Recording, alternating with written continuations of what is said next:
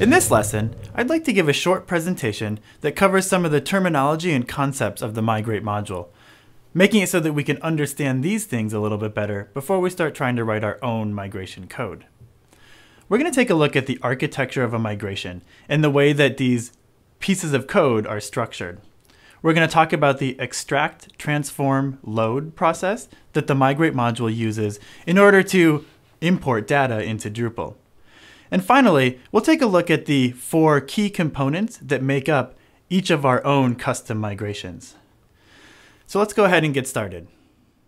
I'm going to start out by just going through some of the components that make up the Migrate module and a migration. Get some terminology out of the way and make sure that we're all on the same page when we talk about writing a migration of our own. So some basics about the Migrate module. First off, the Migrate module is architected using mostly object-oriented code. Most modules for Drupal 7 just use functional code, but if you've written plugins for views or worked with CTools, you've probably encountered object-oriented code before. If not, I would take a couple of minutes to brush up on some of the basics of object-oriented code in PHP. What this means for us is that the Migrate module provides a bunch of base classes for doing things like dealing with source data or destinations and so forth. The plugins for our migration are classes that we then extend in order to write our own custom migration. The Migrate module provides a framework that allows us to write code that makes up our migration, but then also to run those migrations, keeping track of where our source data lives and where the destination data should go, running the migration, rolling it back if necessary, testing. It provides tools for instrumenting a migration so you can monitor performance and check and see why things are running slow and improve it for future runs of that migration and so forth.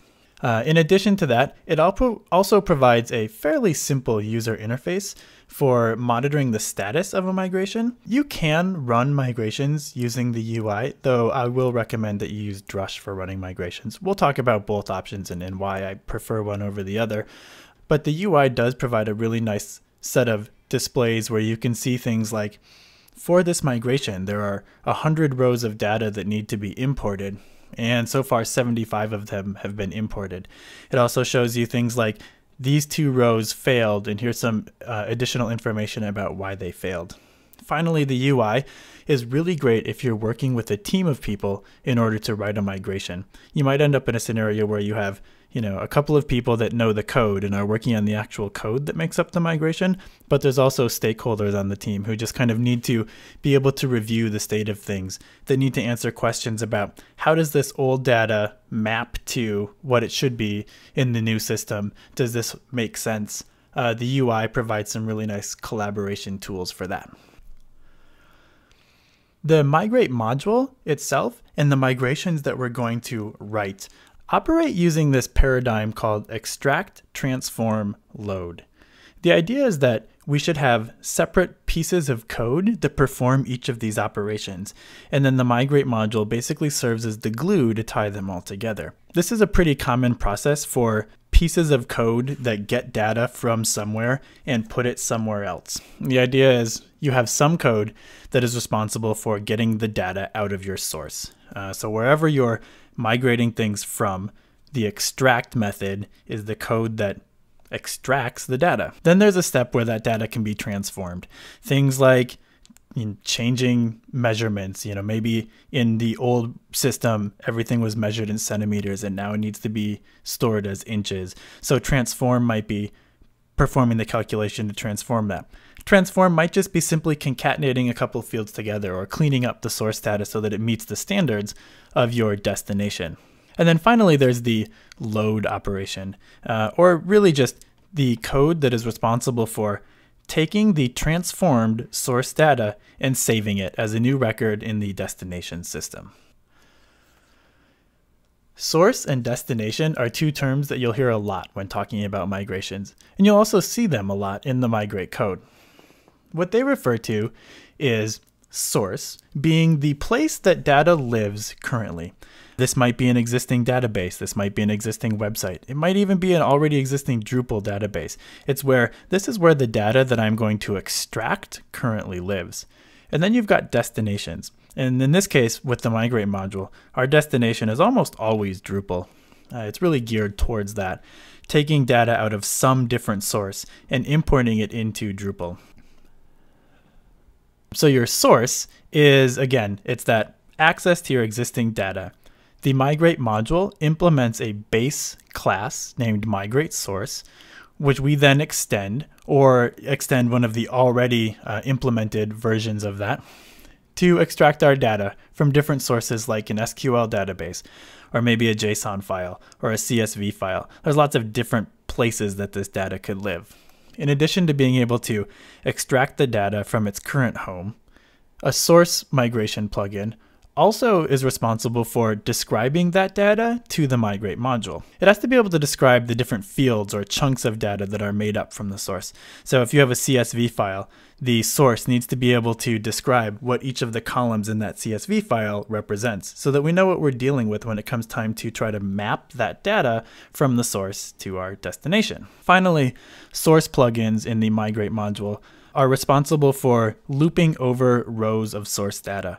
So extracting it from the database maybe, and then iterating over each individual row that was extracted and handing them to the Migrate module one at a time so that it can perform transformations and then load each of those rows individually.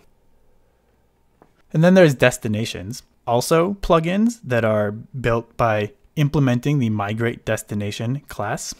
The Migrate module provides a handful of these for us already, which we'll make use of. In this case, our destination is Drupal. And so one of these Migrate destinations is responsible for really understanding the underlying aspects of Drupal. It needs to know that you're trying to save a node or a user and what that entails. And when I'm saving a user in Drupal, I want to call the user save function and make sure all those hooks trigger and so forth. The Migrate module can take care of all of that for us because it understands each individual destination. We just have to tell it which one we want to use. And then the destination plugin is responsible for saving one new record of data for each source row. So the source iterates over the individual rows extracted from whatever that source is, and then the destination is responsible for saving each one of those rows individually.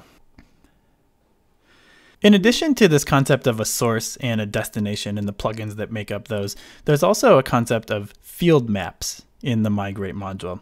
And what field maps are used for is, as part of your migration, the custom code that you're writing, you need to tell the Migrate module that this specific field in our source maps to that specific field in our destination.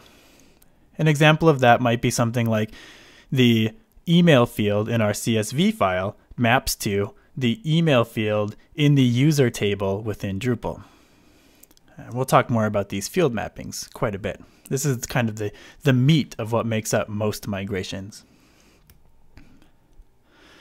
So our field maps provide a link between source fields and destination fields. In addition to that, they also provide some basic functions for transforming those values. Some really simple things like concatenating fields together. They also allow us to write any of our own custom code to perform that transformation. Another thing that you end up doing a lot when writing custom migrations is you have to perform some transformation of the source data. You have to change it up a little bit so that it fits the requirements of your new Drupal node or your user or whatever the case may be. We do that using field maps as well. And then there's migration maps, which are different than field maps, though a similar concept. It's all about mapping a record of source data to a record of destination data. In this case, we're mapping each individual row. A map in a migration keeps track of the unique ID of source data and the unique ID of the destination data. And it allows us to, in the future, do things like look up the ID of the user that was created when row 22 from our CSV file was imported. This is important because we're going to need to be able to do things like that. Look up the ID of a user that was created so we can use that ID in other parts of our migration. But it also allows for us to do things like roll back a migration. Because of the fact that we have this map that knows both the destination ID and the source ID, we can call rollback functions that will delete just the appropriate destination records, but leave any that were created not as part of the migration intact. And finally, it also means that we can update destination records.